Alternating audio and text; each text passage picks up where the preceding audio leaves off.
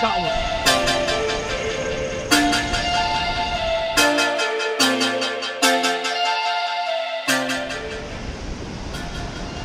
Hey everybody, so today we're going to be doing a video on how to sight fish big Corbina from the surf using light line surf fishing techniques. And in this video I'm able to hook up to my personal best Corbina.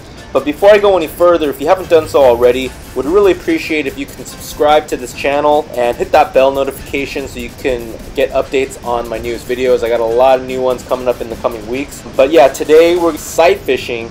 And this is a style that's pretty unique to Southern California, and I'm by no means an expert, but today I want to share with you some of what I've learned and what's worked for me. And so in this video I'm using a Carolina rig, and I'm using a 1/2 ounce egg sinker with a orange bead, a size 8 mosquito hook from Owner, about 18 to 20 inches of 4-pound leader line, and sand crabs for bait. So as I cut to the screenshot, you'll see where I've highlighted and where I spotted 4 Corbina, and this mini structure was at low tide, maybe about 8 to 12 inches deep max. And I first spotted these Corbina when I was trying to step through it so that I can cast into deeper waters. And when I stepped through it, they obviously scattered and spooked, and I came back 1 hour later and I was able to see that they had actually returned to their exact location. It was surprising to me that they were choosing to pile up in such a shallow location with almost no exit path, but it's an important lesson for all of us.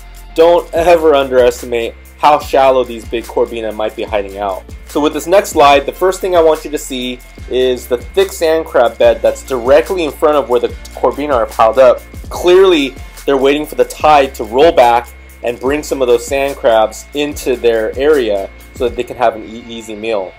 So check out this next slide. If you look closely, the darker water is where the Corbina are piled up, and the area that I've marked as flat has water that barely covers my feet when the tide's rolling away. So on this cast, I casted into the area marked structure, which is slightly deeper water, and I let the incoming tide and an extremely slow retrieve to bring my setup into the Corbina strike zone.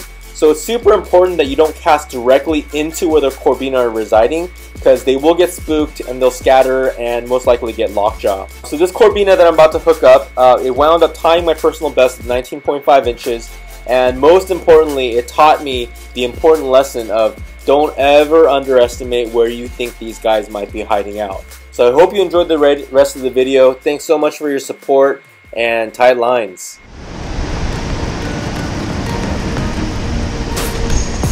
Got one, guys.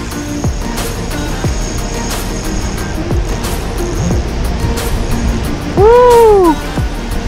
Heck yeah!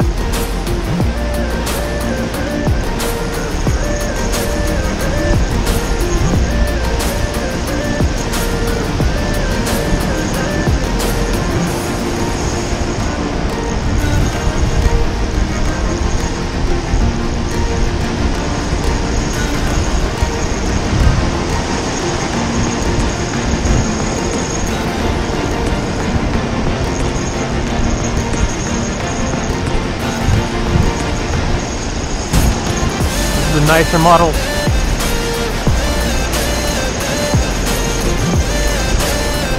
Doesn't want to come in. There you go.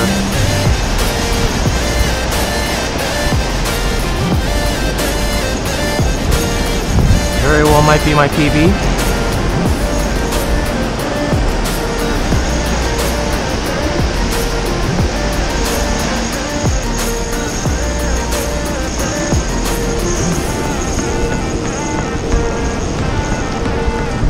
Yeah, baby. Woo! Look at this guy. Got a perfect little lip set.